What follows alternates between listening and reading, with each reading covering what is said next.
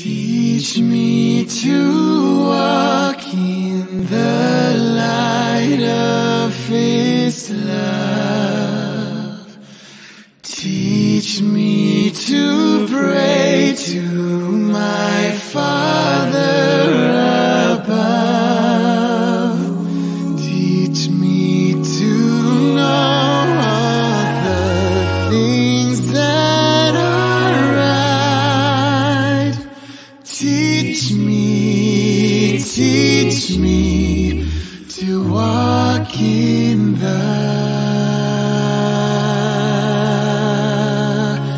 light. Teach me to walk. Teach me to walk. Come, little child, and together we'll love His commandments that we may return home to His presence, to live in His sight.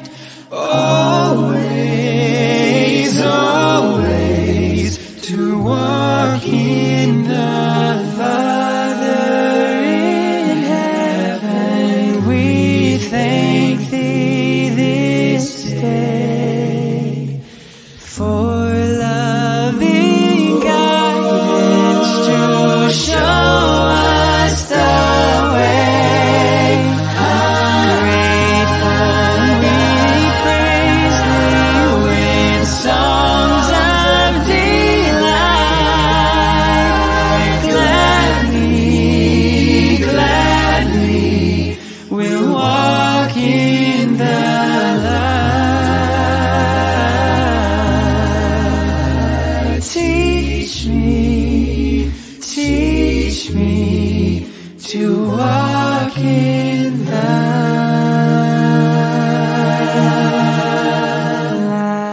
Teach me to walk in the light.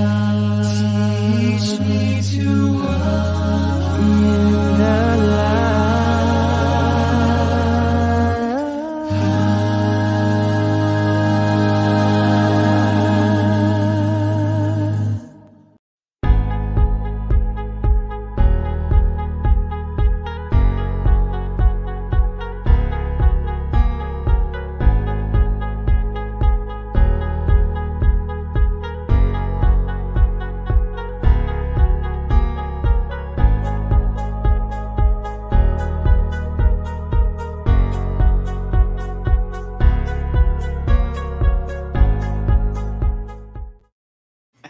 Hello everyone, welcome to this week's Walk in the Light event. My name is Elder Sims. And my name is Elder Kamak, and we will be tonight's hosts. As we get the event started, let us know down below in the comments where you are tuning in from, along with any questions for our Q&A portion of the event.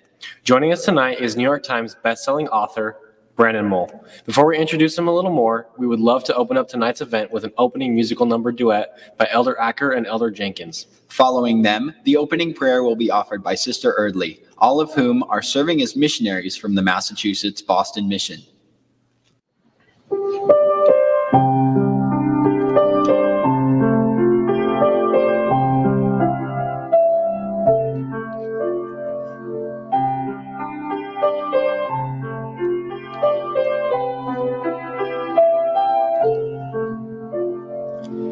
Come thou fount of every blessing, to thy heart to sing thy grace. Streams of mercy never ceasing, call for songs of loudest praise. Teach me some melodious sonnets, sung by flaming tongues of love. Praise the mount I'm fixed upon it, mount of thy redeeming love.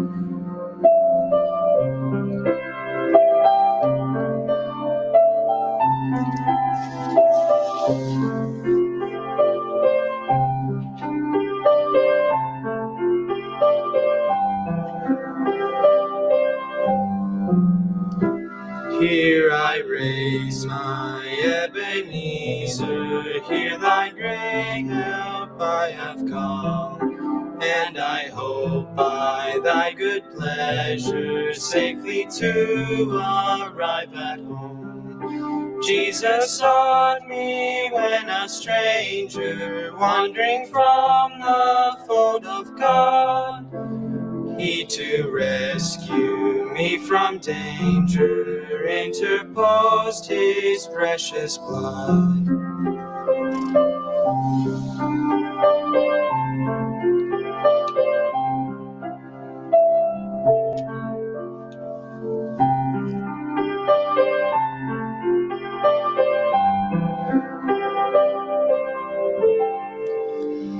Oh, to grace, how great a debtor daily I'm constrained to be. Let thy goodness like a fetter bind my wandering heart to thee. Prone to wander, Lord, I feel it. Prone to leave the God I love. Here's my heart, oh, take and seal it for thy, seal it for thy, seal it for thy, seal it for thy courts above.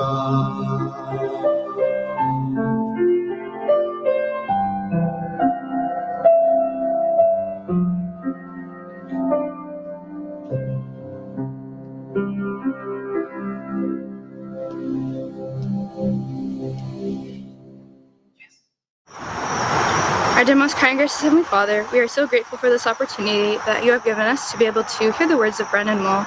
We ask you to please help us to be able to hear the things that we need to hear and to be able to learn lots and apply it to our lives.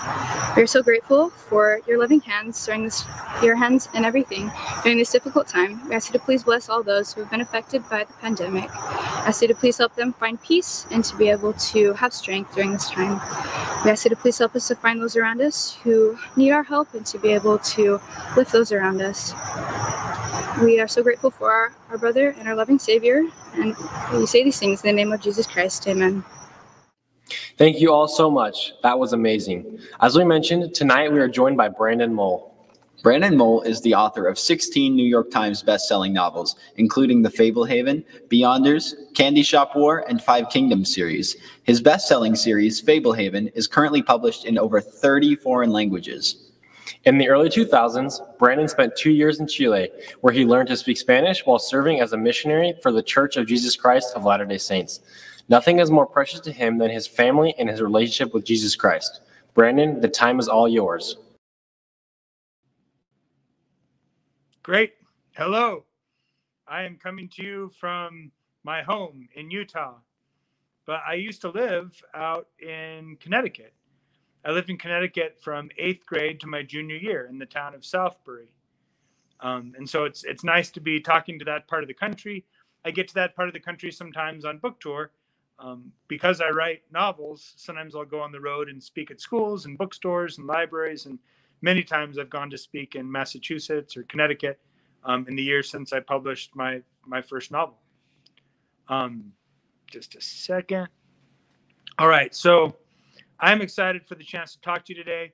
I'm supposed to say hello to Sister Brock, whose family is a friend of my wife's. And I'm also supposed to say hello to Elder Benjamin, because his uncle is one of my best friends. And so there's a hello to you guys. I'm excited for the chance to talk to you today about my relationship with my Savior, Jesus Christ.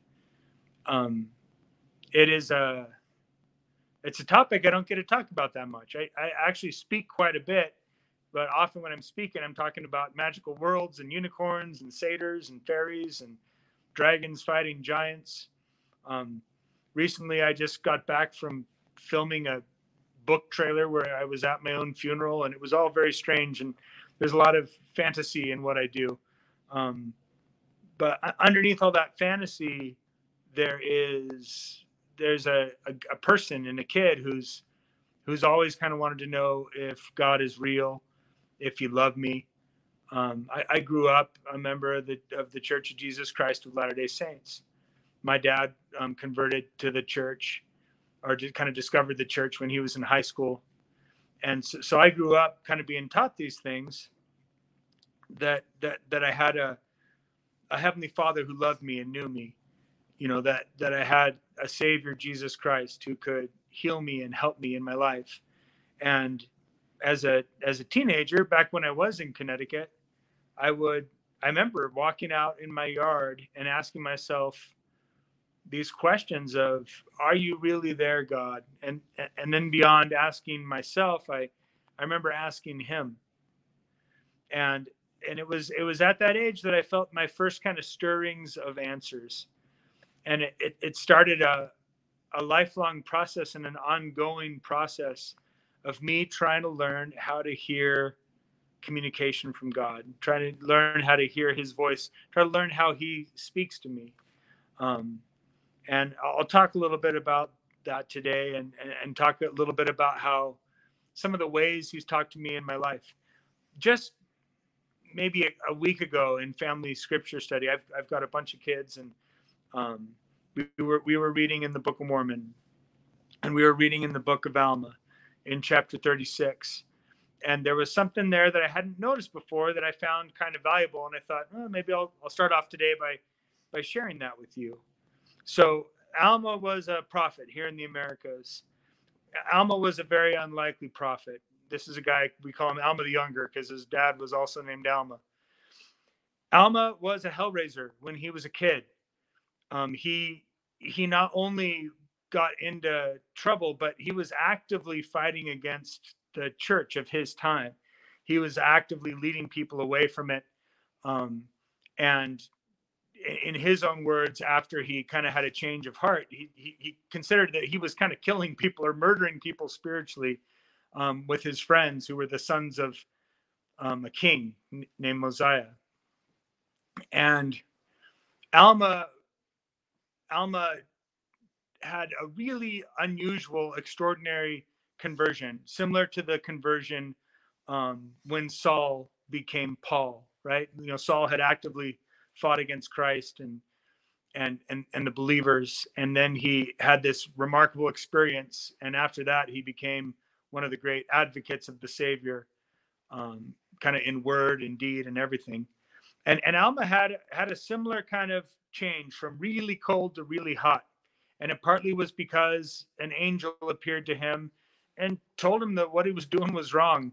And he had a disposition, a heart that was such that actually made a difference. There's people who have seen angels in scripture where it might be remarkable in the moment, but it doesn't really change who they are. Alma was not that. To Alma, it really mattered when he had this experience with the angels. And so I'd like to read a little bit.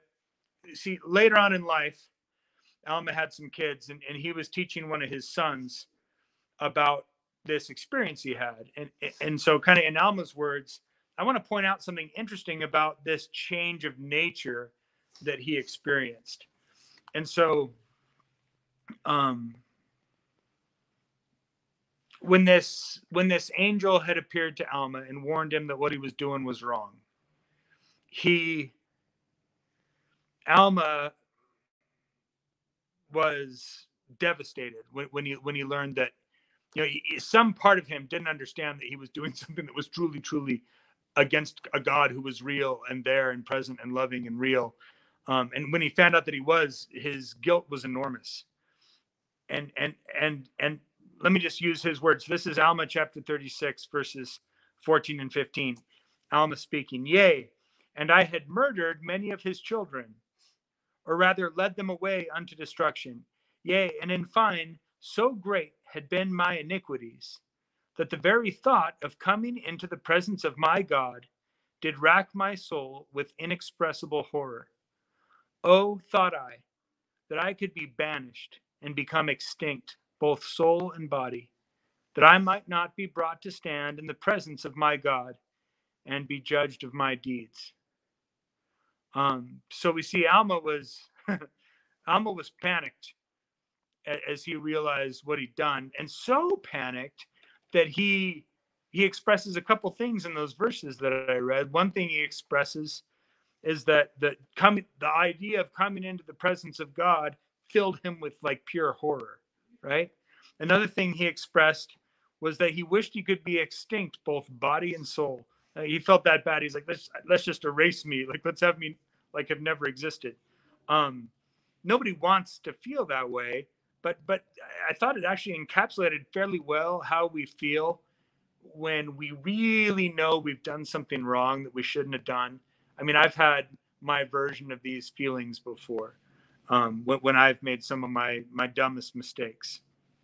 Now, what's beautiful about this is that you watch this change of nature that takes place, because the amazing thing about Christ, you know, it would be one thing if all he did was wash away your sins so that you're now sinless.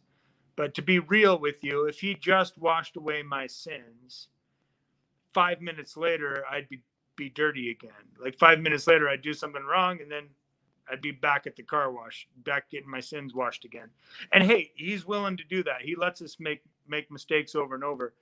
But Christ sometimes does something more than just wipe away your sins, which is if you are wholeheartedly willing to follow him and to commit to his way, he can actually change your nature, not just clean your sins, but change your nature so that your disposition to sin decreases and your affinity for righteousness increases. And sometimes he can do this in ways that we simply can't do for ourselves. And it's not something that we can earn. It is something we can qualify for. He doesn't do it if we don't want it, because if he did it when we didn't want it, it would change us against our will. And he won't do that. That's not who he is. He wants us to choose who we're going to be. But so Alma, in this moment of dread, in this moment of guilt, he makes a choice. And so let me keep reading a little bit in verse 17.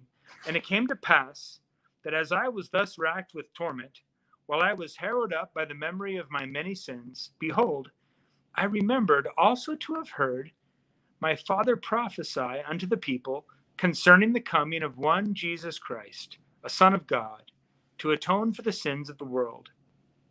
Now as my mind caught hold upon this thought, I cried within my heart, O Jesus, thou Son of God, have mercy on me, who am in the gall of bitterness, and am encircled about by the everlasting chains of death.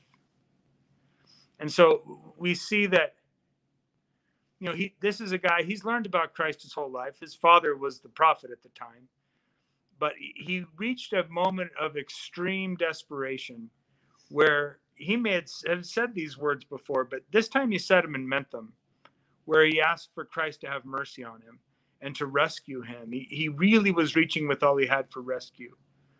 And the result of this is kind of extraordinary. Verse 19, and now behold, when I thought this, I could remember my pains no more. Yea, I was harrowed up by the memory of my sins no more. And oh, what joy, and what marvelous light I did behold. Yea, my soul was filled with joy, as exceeding as was my pain. Yea, I say unto you, my son, that there could be nothing so exquisite and so bitter as were my pains. Yea, and again I say unto you, my son, that on the other hand, there can be nothing so exquisite and sweet as was my joy. Now pay close attention to how he feels in this next verse. Yea, methought I saw, even as our father Lehi saw, God sitting upon his throne, surrounded with numberless concourses of angels, in the attitude of singing and praising their God. Yea, and my soul did long to be there. So if you catch this, it was not very long before where he was saying the thought of coming into the presence of God filled him with inexpressible horror, and that he would rather be extinct than be there. And in this short stretch, he suddenly is saying, looking into heaven, seeing God and saying, my soul did long to be there. And to me, that is a powerful hint of what Christ can do for us. He can change our nature. He can change who we are. Alma's desires he didn't want to be anywhere near God. because he felt so terrible about himself. But after being healed by Christ, it was so real and so thorough, he could then turn around, look in vision or into heaven or somehow and see God. And he wanted to be there. He didn't want to be extinct anymore. He didn't want to be away from God. He longed to be in God's presence. And that is at the core of what Christ can do for us. I've tasted this a little bit, and it's what kind of drew my eye to this, because in some of my most desperate moments, I've reached out in similar ways. And I remember a specific time when I was 41, I'm 45 now, out on my driveway and just alone and just begging, pleading for God to help me and reaching out my hand and saying, please take my hand. And within a day, it didn't happen in that moment when I was asking, but within a day, he kind of did. He kind of took my hand, like in a way that was understandable to me, and helped me a lot. And so one of the things that I try to do now is testify that there is a real Savior, that he's not just a figure in a story. He's not just a historical figure who lived 2,000 years ago. He really did do what he said he did. He really was resurrected. He really is the Son of God. And he really is a being that we can communicate and receive actual real-time help from.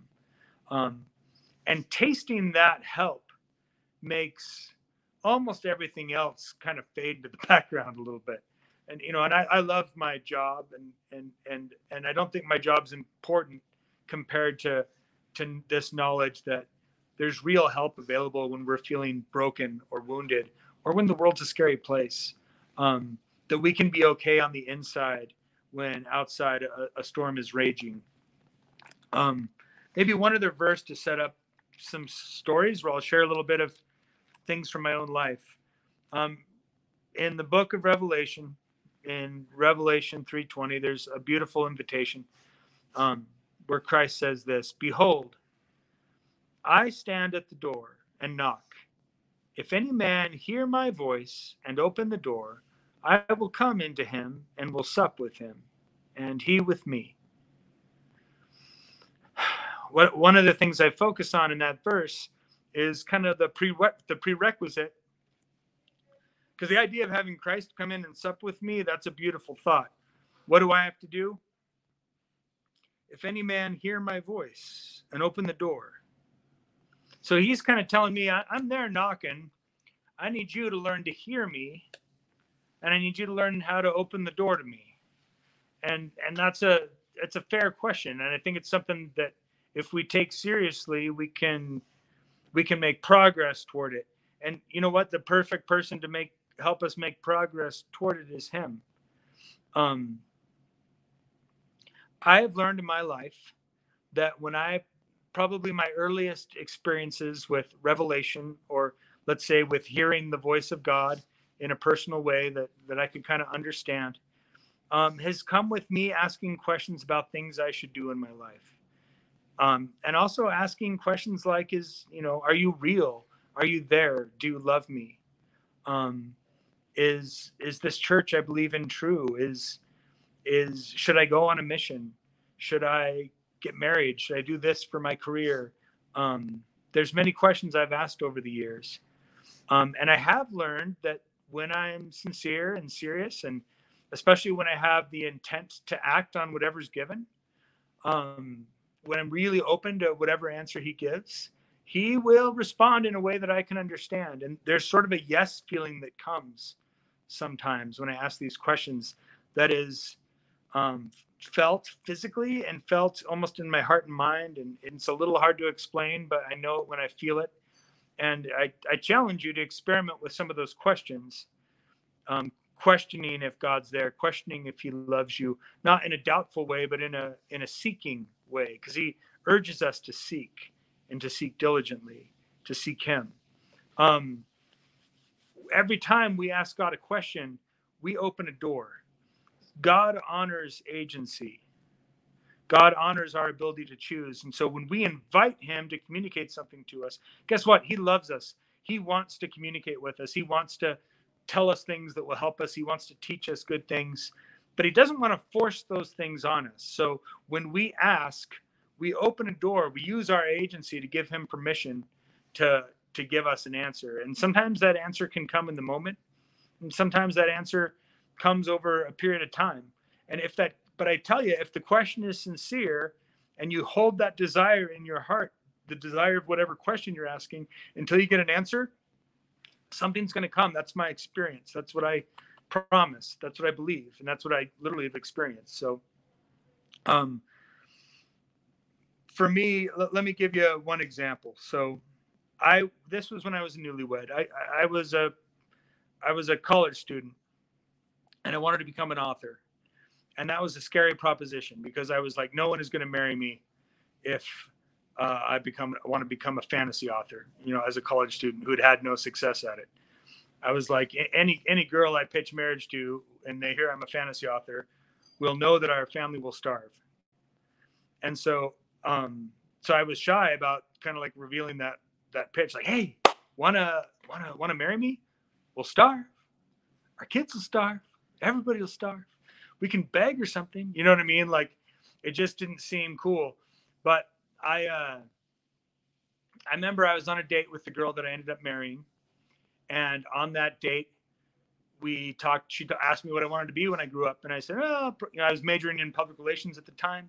My secret goal was to become a novelist. My outward public goal was that I would probably get an MBA, and then see what happened, do something in business. And she asked me, she was like, you don't seem excited about that business idea. And I was like, well, I'm not really excited about it. I was like, what I really want to do is become a writer. And she's like, then you should become a writer. And I was kind of like, then we should probably get married, because you don't understand how precarious that is. And that's a special thing. I ended up dating and marrying her, not just because she thought I could become a writer, but that really did increase my interest. But I remember as we were newlyweds, she gave me a gift that I could write a book. We had just graduated from college. We had just gotten married. And she said, write a book. And so I spent hey, Calvin, I'm doing a fireside.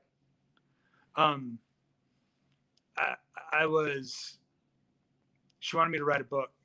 And so she worked, we had no kids. I wrote a book. It ended up becoming a book I later would get published, but at the time could not get published. It was called The Other End of the Hippo, about a kid who gets swallowed by a hippo and goes to another world. It's as ridiculous as any of my books. Certainly the premise is ridiculous. But I did my best and tried to write a good novel, and I tried to shop that novel around. I just had total failure with it. And one thing leads to another. My wife was expecting a child, and it was time for me to stop writing books full time and get a normal full-time job. And I had interviewed in Southern Utah. One of the things my public relations major taught me was, for me, I just didn't think I wanted to do public relations. And so I thought maybe I'd turn the other way and become an English teacher if I couldn't become a writer. And so in Utah, you could get an alternate route to licensure by going and teaching someplace off the map a little bit. For me, I had interviewed down at this Navajo reservation in Southern Utah, kind of way far from civilization, this little town called Navajo Mountain. But I got the job as an English teacher, and I would finish my teaching certificate online, and it seemed like a good opportunity. It seemed like the perfect thing. And so I remember, the baby was due in maybe a month, and I knelt down and prayed, and just to ask God if he could tell me, yes, this is okay. This is a good idea to go teach on this Navajo reservation. It did worry me a little bit, because this reservation was pretty far from a hospital. Heck, it was far from a gas station, 45 minutes to a gas station, an hour and a half to a hospital, over dirt roads and stuff. And I was kind of worried, what if something bad happens when the baby's trying to be born? And so I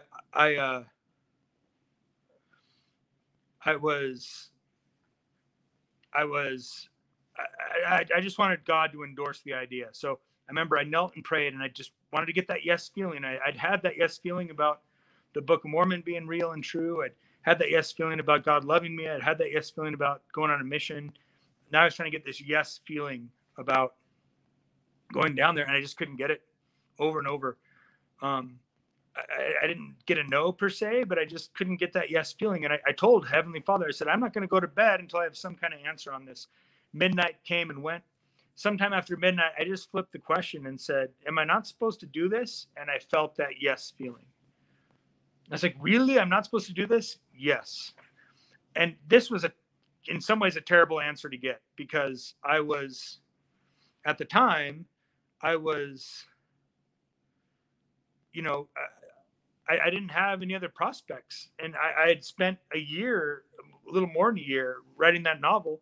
And I felt like everybody, her family, my family, is going to think, oh, this guy, he just doesn't want to work. He doesn't want to have a normal job. He just wants to hide in the garage and write fantasy novels or something. I was like, I know this looks like I'm going to be this house husband who just has this pipe dream of writing fantasy novels. So the first thing I did was wake up my wife and said, hey, I felt like I got a no on us going to Southern Utah to teach on the reservation. Would you please say your own prayer and see if you get a similar answer? And so she got up, she knelt down, and she felt a similar answer. And I remember we sat there talking like, well, what do we do now? This was our plan. Like we don't have another job for me. As I said, is something just going to come along? And I felt that yes feeling, even though I wasn't praying or anything at the time. Yes, something will just come along. Well, the next day comes. And after the next day came, it was like, was that real last night? Like, am I really going to turn this guy down? I've gone down there. I've interviewed. I have the job. I just have to sign this thing and send it in. But this other part of me said, hey, if you're going to ask God, you better do what he says. Like, that's the reason he gave you an answer. And so I just tried to follow the answer I got and called up the principal of the school, told him I was so sorry that circumstances had changed, that I would not be able to accept the job, and was truly worried I would not have a job when my first baby was born. But strangely, after, maybe over the next 2 weeks, I kept looking for a different job. I did not find one, but one came to me.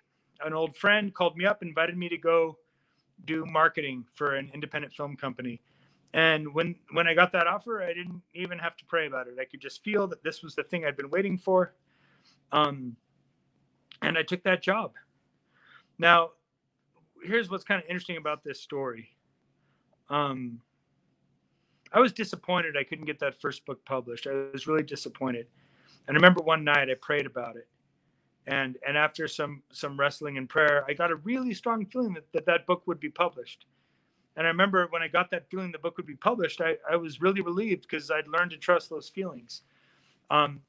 Mistakenly, I assumed that meant it would be published super soon.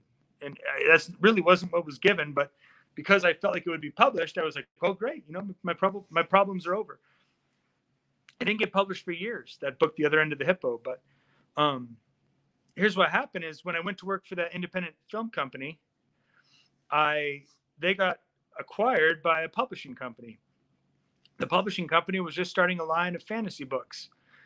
The people at the film company said, hey, we got a guy who's writing fantasy books. And so my books ended up right in front of the publisher. The publisher liked how I wrote. They didn't want to publish the book I'd written, but they liked how I wrote, asked me to write something else. I wrote Fablehaven, and Fablehaven was published immediately when they saw it. And looking back, I can see that if I'd been on that Navajo reservation, I would have been a million miles, or thousands of miles away from that opportunity. That was the opportunity that gave me my big break, that started my career. After Fablehaven was published, shortly thereafter, I was able to quit my day job. I've been publishing full time ever since. Fablehaven sold millions of copies. And the book that I got that answer would be published after I finished the Fablehaven series. I went back to The Other End of the Hippo, rewrote it, and it became my Beyonders series. And that was my first book to debut at #1 on the New York Times list. And so God remembered that promise he made me. Just took a little while for it to happen. But when it happened so much better than I could have pictured. He didn't just get it published, but he got it published, at the top of the industry in a way that I've only had a few books get published at #1, but Beyonders was one of them, that one that I had that yes answer about years before. So I got to draw to a conclusion here. I'm about done with my time. But part of what I'm saying is that there is enormous value in learning how your Heavenly Father communicates with you. I promise He is real and actually communicates. And that if you ask, willing to do what He says, and with an open mind for Him to answer how He wants, He will answer you in ways you can understand. And He will lead you to do better things than you can do on your own. Comes very close to being a cheat code for life, to have an all-knowing God give you a little nudge in the right direction. God is the kind of guy who can sink a pull shot with 4 billion ricochets. If He tells you where to aim, you aim there, because all sorts of good things are going to come that you could never have predicted or created for yourself on your own.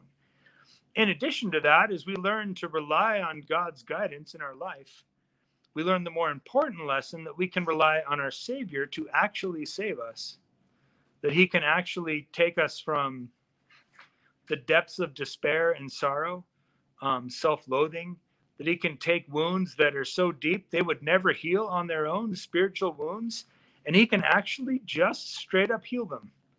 And I know this because He's done it for me in ways I can't deny. And that knowledge is the most valuable knowledge I have. It's knowledge I try to share with my kids. It's knowledge I try to share with anybody I care about, because it's important and valuable to know that there's sort of a secret weapon to help save us from some of the worst aspects of this life and some of the worst aspects of ourselves. I am very grateful to know that I have a Heavenly Father that loves me, and to know that I have a Savior who has power to heal me and power to guide me. And I think the greatest adventure for me of this life, though I write about lots of fantasies, the greatest adventure is trying to learn how I can connect with God and be taught by Him and led by Him. And that is the message that I had to share with you today. In the name of Jesus Christ, amen.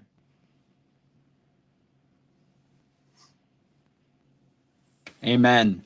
Thank you so much, Brother Mull, for your words. We are so happy to have you here on Walk in the Light again. Yeah, thank you so much. Thanks. Yeah, my honor, my privilege. Yeah, of course. All right, so now we're going to move on to the Q&A portion of this event, and we're going to have our first question. All right, it's from James Van Legevet. I'm not sorry if I butchered your name, but how has the gospel influenced your writing? All right. Maybe Van Langeveld? Something like that, right? We'll go with that. That sounds right. We'll go with that. I was trying, right? Sorry, James, if I messed it up. The Gospels influenced my writing a lot. Here's the thing. I don't write about the Gospel directly. Like, at least I haven't much in my published writings. But indirectly, it influences how I see truth. And a big part of a writer is we try to write honestly. Even if we're writing about dragons and giants, we're trying to say true things about courage and bravery and stupidity and love. And, we're trying to say true things in the context of a make-believe story. And so the way the gospel has colored my life and helped me see truth influences the kind of stories I tell. I try to tell stories where people get into really tough situations and work really hard to get out of them. I try to tell stories about light against darkness and good overcoming evil, and making it look really dark for good for a while, but letting good find a way. And some of those aspects of my writing are influenced by the gospel, and influenced by principles that I think apply to good living. That's awesome. I love the fact that you talked about how it's those like eternal truths that you try and put in there, that it's not the gospel directly, but the gospel has influenced your life in such a way that it is influencing how you write. And that's really cool. That's been something that a lot of people have been wondering in the comments tonight, is how that's influenced you as a writer. And it's really cool to see that.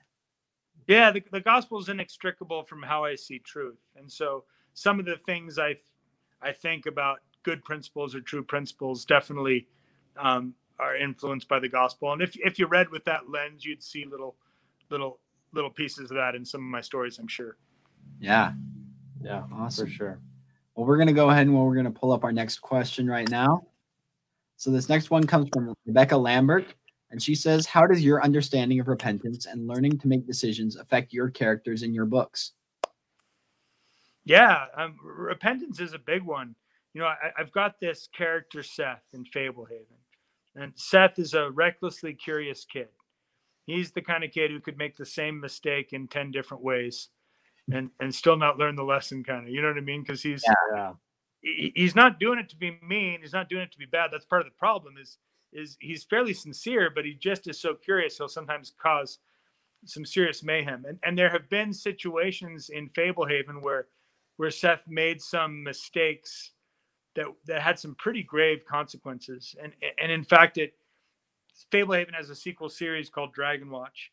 And as you get into Dragonwatch, you see some of the heavier consequences of Seth dealing with some of the darker creatures. His curiosity with some of the darker creatures paints him into kind of a corner.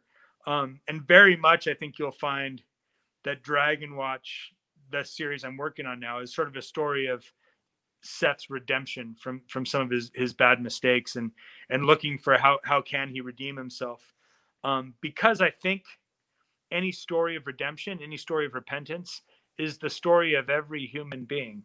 You know, I think there's something supremely relatable to a story about redemption and repentance. And, you know, so I probably don't even use repentance as a word in the whole book, but what he's doing in the over the course of the series is largely him learning and growing to feel sorry for some of his mistakes and to search, is there a way to overcome this and overcome who I've become because of these mistakes? And you'll have to see if I find a way, but it definitely influenced the story. Yeah, for sure. I think we can all definitely relate to that guy. You know, us as humans are always making mistakes no matter what. There's no one perfect, and so I think that's an awesome example of how we can, you know, become and be able to have redemption in our lives.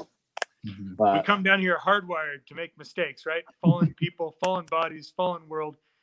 You've got mistakes built into you, and it's a question of, can you seek the right sources to help you overcome it? You know? Yeah, Mm-hmm. exactly. It's all about getting back up. That's right. Mm-hmm. Awesome. So we're going to move on to the next question. It's from Blair Bowen. She's a missionary here, and she said, how do you accept his healing in your life? Well, thanks, Sister Bowen. That's a great question. I think for me, to really get help from, it's happened at different levels throughout my life, getting help from Christ. And I felt it all along, like in small ways and sometimes in big ways. But I think the help I got from the Savior got more extreme as I realized I was actually fallen, as I realized that I had some weaknesses that given infinite time, I was not going to overcome. You know, I'd lived long enough to try as hard as I could in certain areas and discover, you know, in general, I'm an achiever. Like I usually fight battles I can win and am pretty used to winning some of the battles I fight. But I learned that built into me, there was some things that, man, some weaknesses, some things that even when I tried hard to overcome them and tried to be the guy I wanted to be, and I found that sometimes there were obstacles I just couldn't overcome on my own.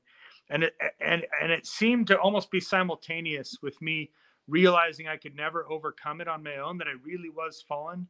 I think that realization made me reach out to the Savior with greater sincerity, greater realness. And there was something powerful that happened there where he reached back with greater realness when I reached out, you know, with a higher level of sincerity. And maybe when I reached out kind of with the knowledge that I really needed him, he reached back in a way that gave me healing that I did not know was on the menu, that went beyond what I thought was possible, where he, you know, there are promises in the scriptures that he can turn some of our weaknesses into strengths. And I felt him in a moment take a couple of weaknesses that had been weaknesses my whole life and that I was sure would be a weakness of mine forever, because I just thought, this is who I am, this is how I'm wired. And he just took them away, just literally turned them into strengths.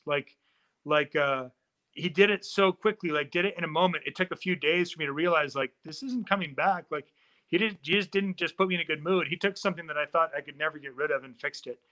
And so accepting his healing, that was a kind of healing that I wouldn't have dared hope. It's something I thought maybe he could do like in the afterlife or something, but to have tasted that a little bit in my life showed me that, like, you can fix anything, and I know that now. And he didn't fix everything about me, but he fixed a couple things that were so noticeable that I'm always carrying that around with me, as if I was a guy that didn't used to have legs and now I've got legs.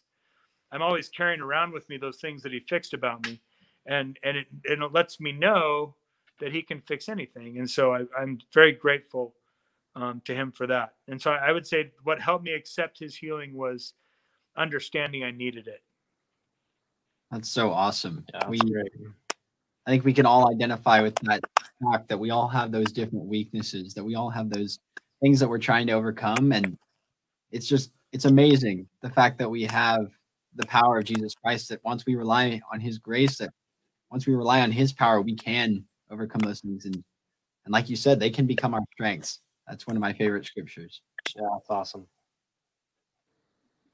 All right. We're going to bring up our next question now. So Bradley McLaughlin says, I have a friend who is hesitant to trust thoughts and emotions as possible answers from God. What insight can you share with them?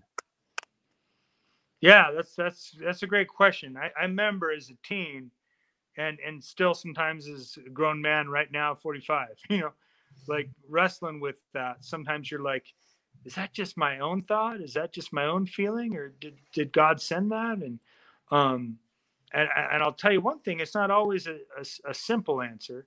There really is such a thing as emotions and thoughts that are not given by God. There's a difference between spirit and emotion. And sometimes it takes a little time for an individual to recognize that. Some things that have helped me, if I'm being inspired or feeling to do something that I could generally categorize as good, it's like no harm done if I just trust it. You know what I mean? Like, if there's something in me that goes, okay, this thought, this inspiration feels good. It feels like at least, even if it was just me, I'd still be doing something that was generally good. That's comforting because at least it's good, right? And maybe it's great. Maybe it's totally God, like 100% God. And but even if it was 100% me, that's still okay.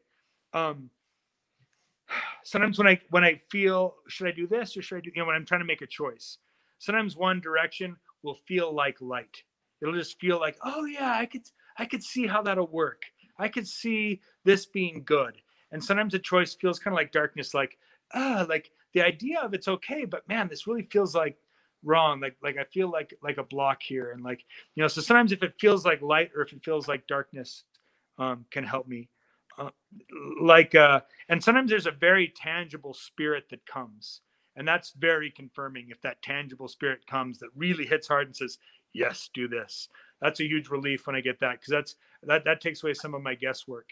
And if you haven't had a feeling like that went beyond just like a maybe yes, like that really hit hard and like almost tangibly you felt it, just keep interacting with God and keep asking him stuff. You'll sometimes have experiences where you'll literally feel something. So it's kind of like when God's like, okay, I really want you to hear this one, right?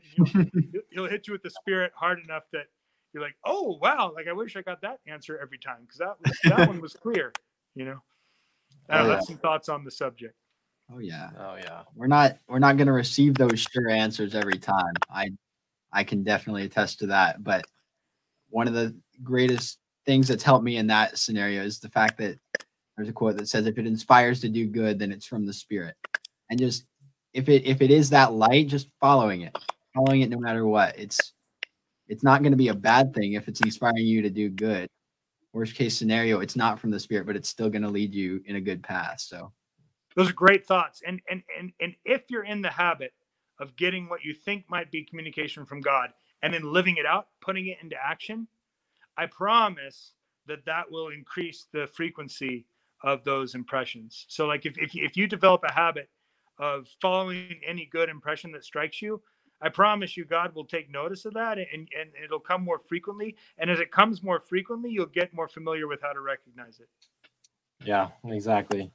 Thank you for sharing your thoughts on that. I know, for a lot of people, it's kind of hard to feel the Spirit and know exactly which voice we're listening to.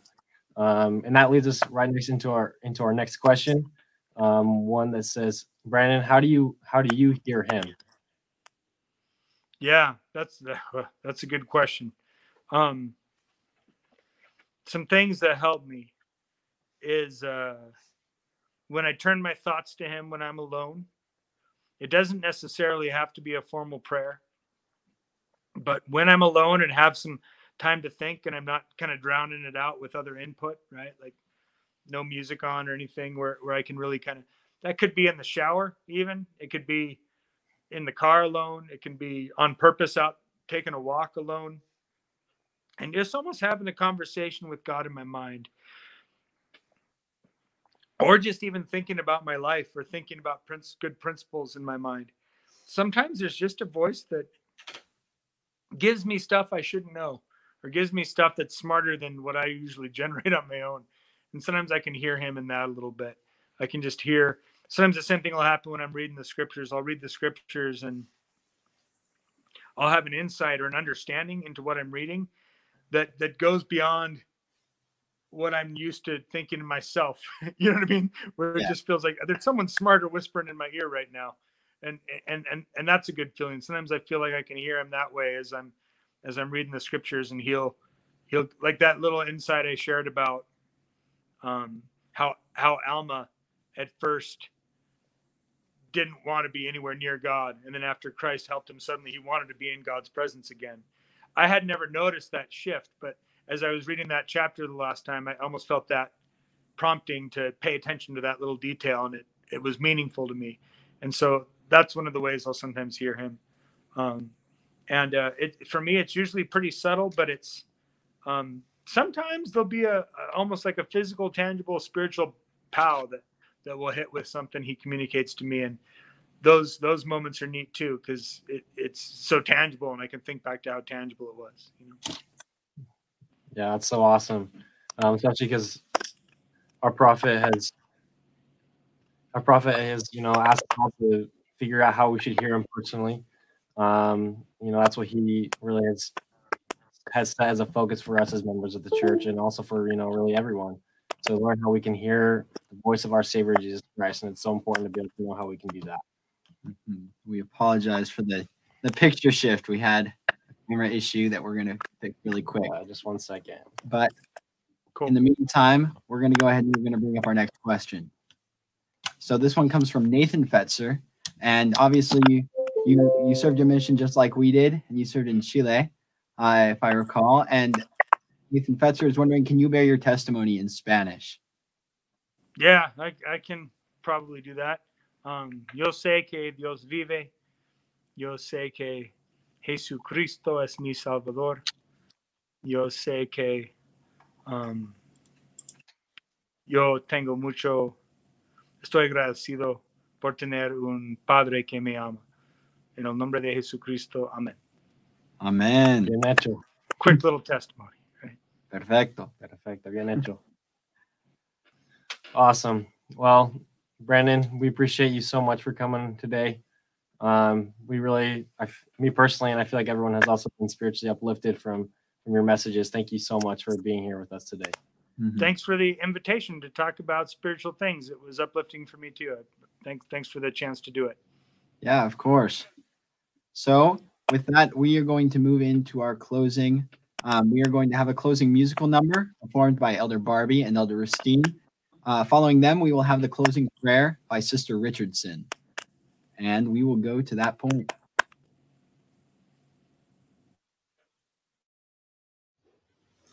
Brightly beams our Father's mercy from his lighthouse evermore. But to us he gives the keeping of the lights along the shore. Let the lower lights be burning. Send a gleam across the wave. Some poor fainting, struggling seaman, you may rescue, you may save. Dark the night of sin has settled. Loud the angry billows roar. Eager eyes are watching, longing for the lights along the shore. Let the lower lights be burning. Send a gleam across the wave. Some poor fainting, struggling seaman, you may rescue, you may save. Trim your feeble lamps, my brother. Some poor sailor tempest tossed, trying now to make the harbor, in the darkness may be lost. Let the lower lights be burning. Send a gleam across the wave. Some poor fainting, struggling seaman, you may rescue, you may save. You may rescue, you may save. Nuestro querido Padre Celestial, te damos muchas gracias por este día y por la oportunidad que hemos tenido a escuchar las palabras de Brandon Mull. Te damos muchas gracias por lo que pudimos aprender y por el espíritu que sentimos. Y te pedimos que bendigas a él con tu espíritu para que él pueda seguir en todas sus actividades. Y te pedimos que nos bendigas a nosotros, a que podamos llevar con nosotros ese mismo espíritu que hemos sentido aquí, que podamos recordar lo que hemos aprendido y poder aplicarlo a nuestras vidas. Y te pedimos que podamos recordar todas las cosas que hemos visto en nuestras vidas, cómo nos has ayudado y cómo nos has protegido, y que podamos recordar el sacrificio de nuestro Salvador Jesucristo. Te pedimos que podamos ayudar a otras personas a sentir ese mismo espíritu, y estas cosas te las pedimos y te las agradecemos en el nombre de Jesucristo. Amén. Okay, awesome. All right, well, Brandon, is there any last words you'd like to share with us? No, that was great, guys. I love what you guys are doing. Good job, elders and sisters. And Awesome. Well, thank you so much. We appreciate, again, your time, and thank you everyone that has watched. Make sure you share and comment. And make sure to tune in next week for Walk on the Light. Thank you all for coming, and thank you for your comments, for your likes, and we love you all. Have a great night. good night.